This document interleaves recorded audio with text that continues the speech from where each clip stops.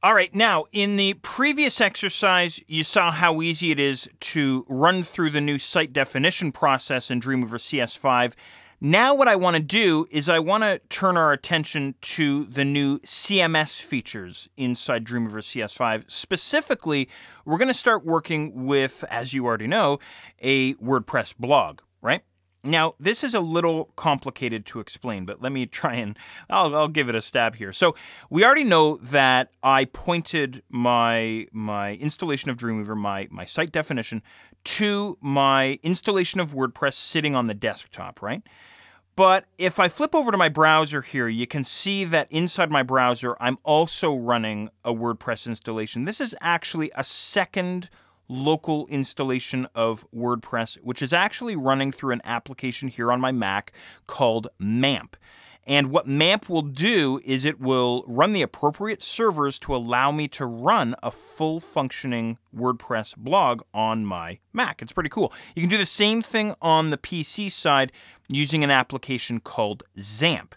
And if you saw the 10-ton WordPress DVD, then you'd know exactly how to set up MAMP on the Mac or XAMPP on the PC side to be able to actually run a full installation of WordPress on your computer, not needing a web server.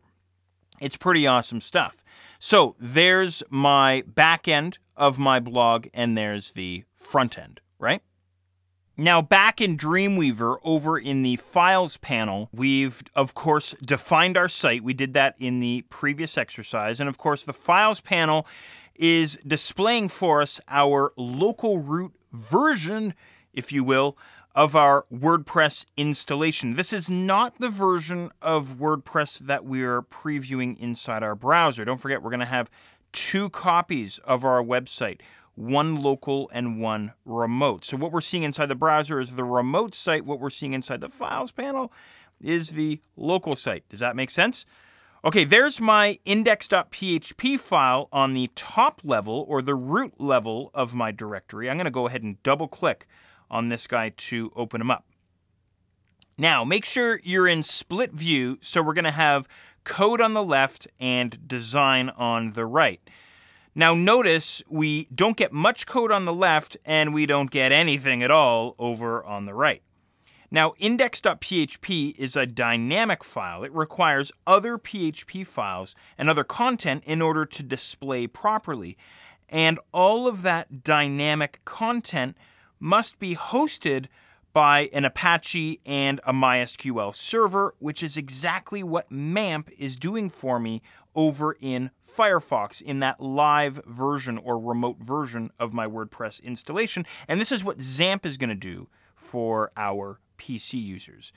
And really, this is what this lesson is all about, getting this dynamic content to not only display inside Dreamweaver, but we also want to be able to edit it, make changes to it, and this sort of thing. And all of this is going to be done via setting up a testing server here in Dreamweaver CS5.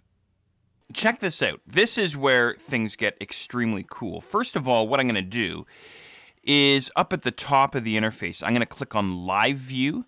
And Dreamweaver says, whoa, hold on a second. To view pages containing server-side code, you need a staging server. Do you want to go specify one now? Now, this is, again, a bit of a change in CS5 now. If I've gone and set up a site definition and it's missing any information, Dreamweaver just prompts me for that information. And then when I click on yes, it's going to take me to exactly where I need to be. And inside this servers category here on the left, I'm going to go and set up a new staging server just by clicking on this little add server button here in the bottom left. Okay, so it wants a name here. I'll call this Jeff's staging server. And I can connect to my server using various methods here. Because I'm running a local installation of WordPress, I'm going to go local network. And then all I need to do is browse for that installation of WordPress on my hard drive. So give me a second here. I'm going to go into applications here, if it'll let me get in here. There we go. And then down into MAMP, which is what I'm running here on my Mac. It actually took me to this directory by default, but I wanted to show you where this is, into a folder called htdocs, and then there's WordPress right in there. So if I double click on that, this is the top level of my WordPress blog. And then for this to work, I have to put in the web URL. Well, what's the web URL? Well, back in Firefox, this is my web URL. Again, on the Mac at least, running a local installation of WordPress anyway. So I'm going to select all that and copy it, hide Firefox again, and then just paste all that in here. Save it up. And, oh, I want to double check as well. I almost missed this. There's the new server, right? And I can specify this guy as a staging server or as a live server, or both. And what's really cool here, and this is new in CS5, is I can add on as many servers as I want if I want to add on another live server or whatever, right? But for this to work, I have to make sure that this guy's set as my staging server, and I'll click on Save, and I get this Update Copy dialog box. I'll say yes, put dependent files, no. Wait for a moment here. All right, now check this out. See if I can collapse this down here and give myself a little bit more screen real estate here.